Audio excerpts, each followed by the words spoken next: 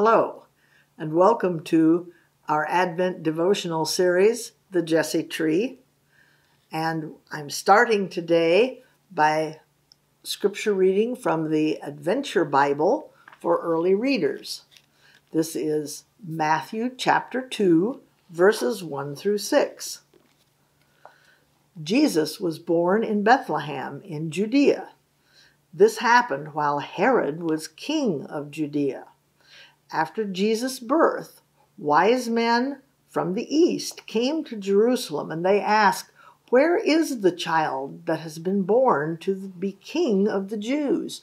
We saw his star when it rose, and we've come to worship him." Well, when King Herod heard about it, he was very upset. Everyone in Jerusalem was troubled too, so Herod called together all the chief priests of the people. He also called the teachers of the law, and he asked them where the Messiah was going to be born. "In Bethlehem in Judea," they replied. "This is what the prophet has written.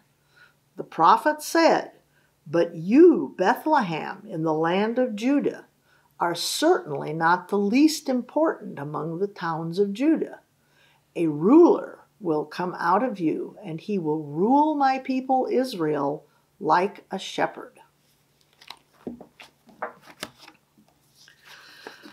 Bethlehem was the birthplace of Jesus, and the prophecy, which means that it was already told a long time ago, of Micah, said that a ruler would come from Bethlehem, and that happened.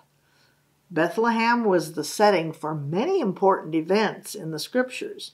It was the hometown of Jesus' family. Boaz and Ruth, their son Obed, his son Jesse, and Jesse's son David all lived in Bethlehem. When a census was ordered, that means that everybody was ordered to be counted.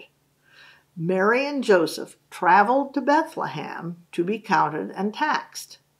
There, in a stable, Mary gave birth to Jesus because there was no room for them in the inn.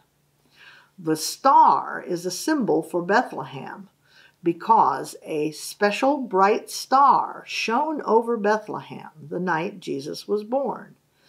It was also a special star that led the three wise men to the newborn Christ. Our prayer, if you'll bow with me, please. Dear Lord, open our hearts and minds to the message of the Christmas story. Jesus, enter our hearts and lives anew this Christmas. Amen.